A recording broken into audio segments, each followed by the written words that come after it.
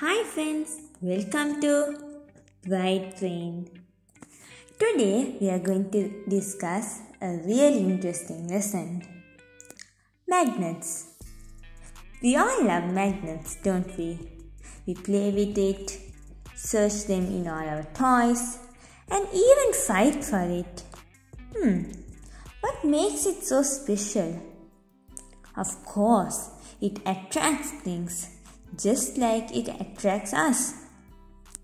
Magnets are used in many things, most commonly in toys, pencil boxes, and some other things. They are used in motors too, even though you can't see them. Effects of magnets. Magnets do attract things, but not everything. Of course, your eraser or pencil won't be attracted to magnets. Let's list out some things which get attracted to magnets and don't get attracted. Iron nails get attracted. But what about other metals like aluminium, copper, gold, silver or brass? Do they get attracted? No. They are not magnetic materials. Different types of magnets. There are different types of magnets. Bar magnets, ring magnets, disc magnets, magnetic needles, horseshoe magnets, and U-magnets. Magnetic poles. When you put a bar magnet into a box full of needles, you will observe that many needles are attracted in the ends of it.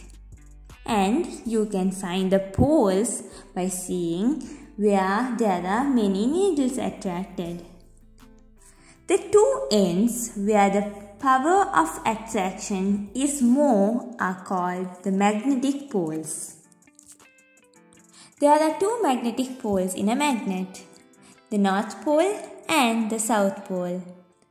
Just like our Earth. Do you know? Our Earth is also a magnet. It's a big magnet. That's why compass can show the north. Because the direction of the magnetic needle inside the compass turns to the direction of the big magnetic Earth. Well, we discussed about the magnetic poles. Now, let's discuss about the interaction between the magnetic poles. Magnets are naughty. They don't always stick with each other. When they meet their enemies, they repel. Each magnet has two sides, the North Pole and the South Pole.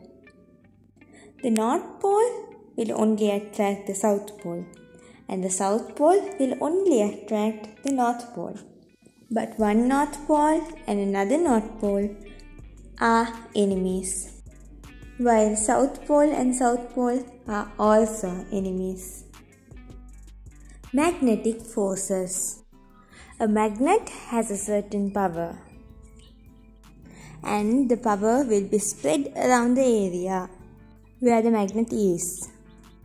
The size of the area where the magnetic power is spread depends on the power of the magnet. If the magnet has more power, the area of power spread around the magnet will be more. The area which the magnetism is spread around the magnet is called the magnetic field.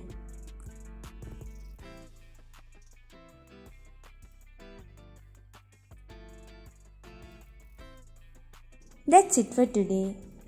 Thanks for watching. I'll meet you in the next video. Meanwhile, like, share, subscribe and give your valuable comments.